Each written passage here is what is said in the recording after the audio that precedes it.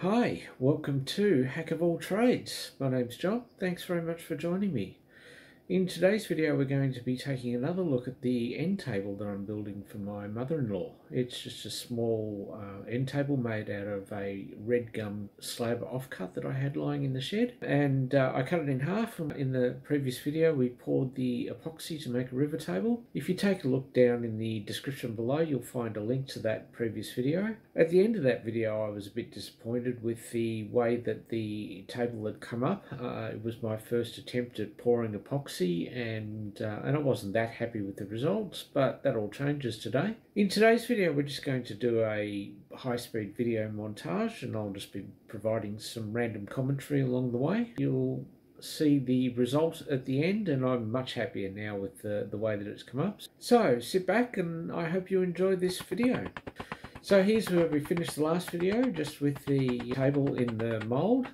I'm just pulling the mould apart now. The mould was just held together with 41mm brads, and I'd used plain old silicone to seal up the edges so that the epoxy wouldn't leak out.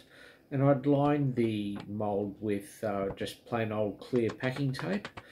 That actually works really well. The epoxy just refuses to stick to that, so it makes pulling the mould apart really easily.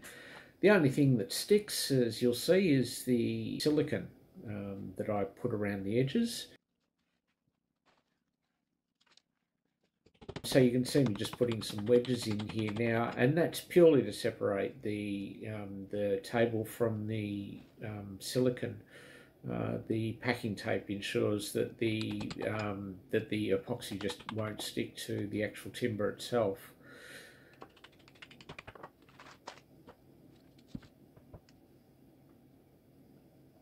Came off nice and easy. So here we are outside. I'm just putting the tabletop down into the router sled. Well, this is the base of the router sled.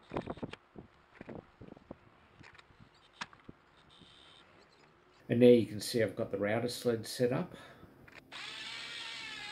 The router sled is just made out of a couple of lengths of aluminium angle, and that keeps it all nice and rigid and straight. I'm just using a 50mm planer bit in the router, and that made short work of this. It flattens it out in no time. It does leave little lines in the timber that are about, I guess, about 1/4 millimetre deep, and they coming out pretty easy with sanding.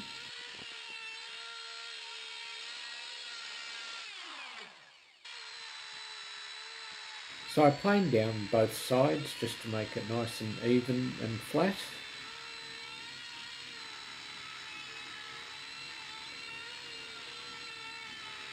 I think every single bit of dust that came off that router landed on the lens of the camera.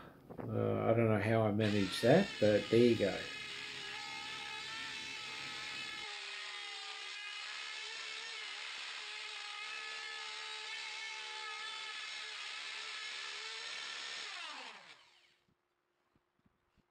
So now that it's out of the router sled, I'm just going over sanding it down. Again, the router leaves small lines in the timber that are about 1/4 millimetre deep, and so I just go over them with some fairly coarse sandpaper. I can't remember whether I was using 40 grit or 60 grit at this point, but it didn't take too long to get rid of them.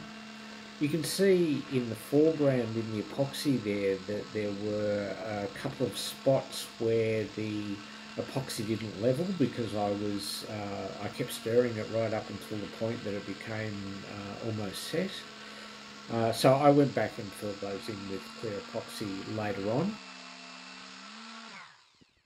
And now I'm just going over with some finer sandpaper. I think this is about 80 grit that I'm using at this point, now that all of the lines from the router are out of it.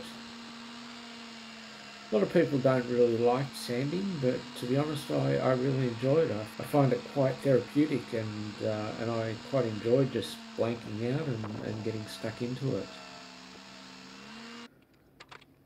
So I did go over the back of the table. Of course I didn't spend as much time as I did on the front, but might as well make it all look nice if I can.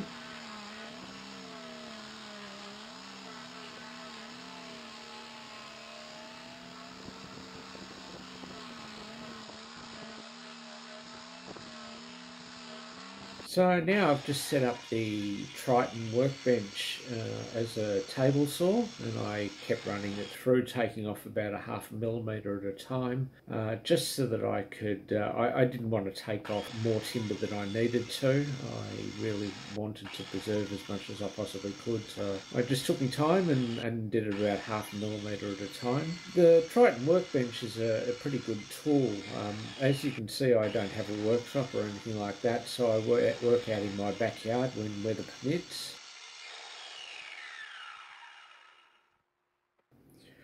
So the Triton, I'm just setting it up now in cross-cut mode. I'd previously cut 2 parallel edges with it in table saw mode, but now if I set it up in cross-cut mode, I'm guaranteed that the edges will all be nice and square. So I'm just using a fence with an end stop on it there, and again I'm just taking 0.5 millimetre off at a time here, just so that I can take off as little material as I can. I didn't really want to end up eating up into too much real estate there.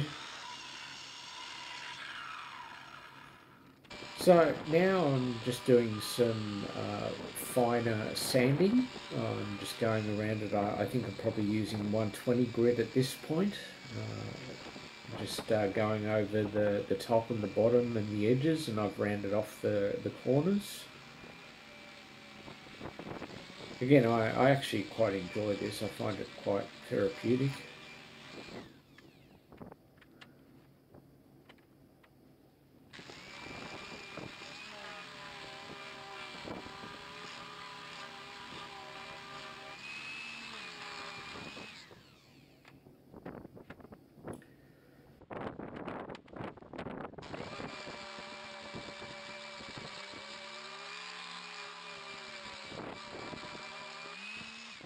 And now I'm just using my router to go around and round off all of the edges, just with a very small round over bit.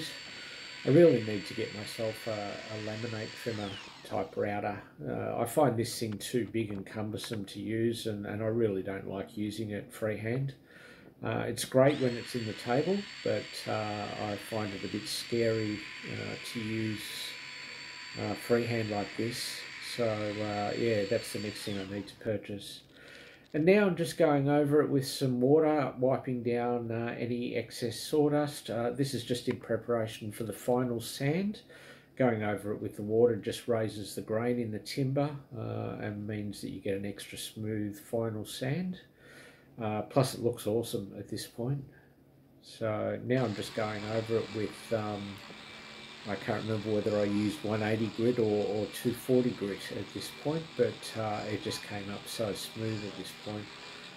Normally I'd like to go over further, but the finish that I'm going to use, they say don't use more than about 180 grit, I think they say. And so that's what I stuck with in this case, but it was still plenty smooth.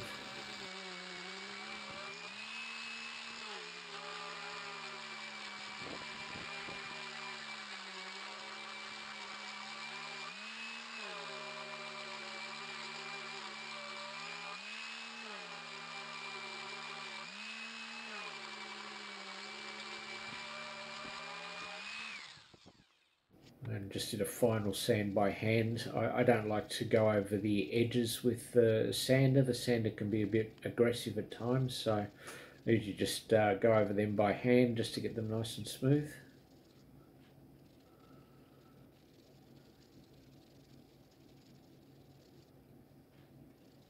Okay, so here we are mixing up the finish. I'm using some Rubio Monocoat. This is the first time I've used it, and I've seen a few other people on YouTube make good use of this, and the finish that it gives is just awesome. It's bloody expensive. That those small tins that you saw there, which equate to about 370 ml, adds up to about $100 Australian. So I was just mixing up tiny little bits, like I think I used about 60 millilitres all up to do the whole tabletop. So it does go far, and spreading it with a scraper really makes it go a lot further. If you try to rub it in with the cloth, then the cloth ends up soaking most of it up and you just waste it. So using the scraper ensures that everything goes into the timber itself. And then after you've given it a chance to dry a bit, you just go over it with the cloth and smoothen out any lumpy bits. It really was very easy to put on, and look at the way that it brings out the epoxy. Of course, the MDF doesn't look anything special, but this is the underside. They say just go over it with a buffer, so I just got out my old roots and with an old fine pad on it. And here's the bit we've been waiting for.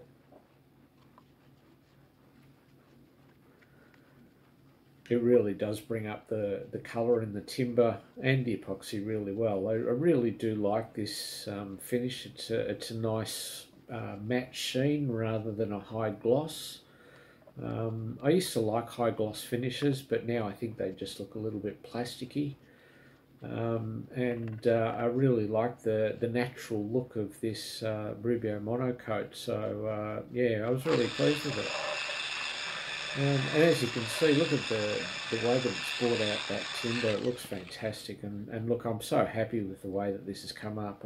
At the end of the first video, I really wasn't that happy with it, but really happy with the way that it came up. Next step now is to build the actual base for the end table.